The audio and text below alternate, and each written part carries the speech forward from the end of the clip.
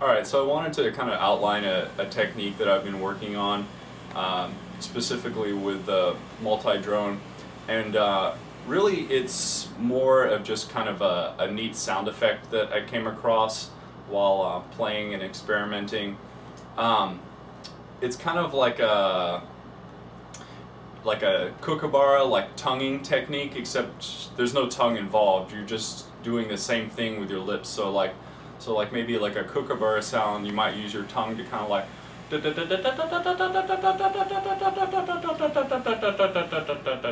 So like obviously I'm using my voice a little bit, but I'm also using my tongue to like cut the sound.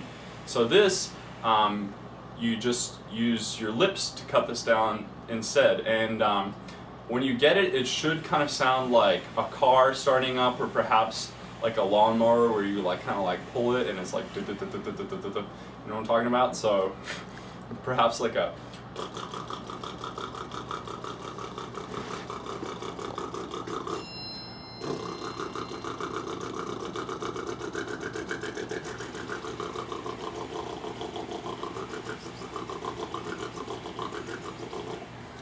So you could kind of hear like the tonguing sound, although it's just coming from me pushing air past my lips in like a really controlled way, so I'm still staying within like a multi-drone range so that it will actually come through the instrument.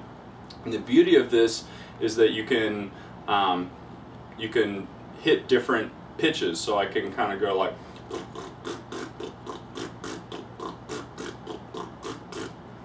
and it's just a really neat effect, especially when you couple it with something like a bounce breath. You can kind of get like a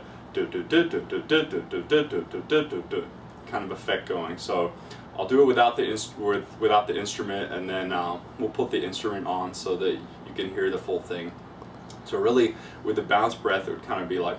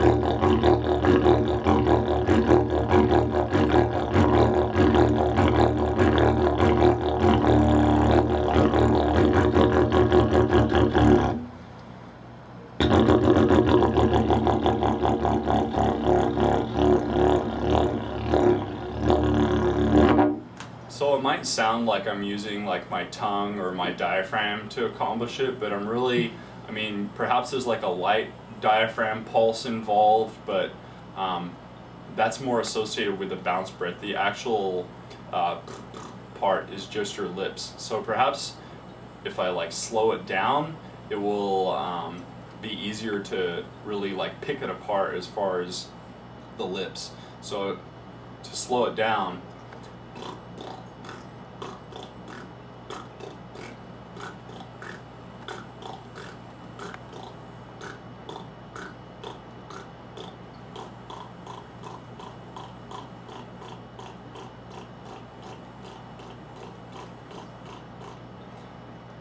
so I mean, I guess I am kind of like pushing with the diaphragm to like push the air past my lips, but it's still just like a very like controlled little like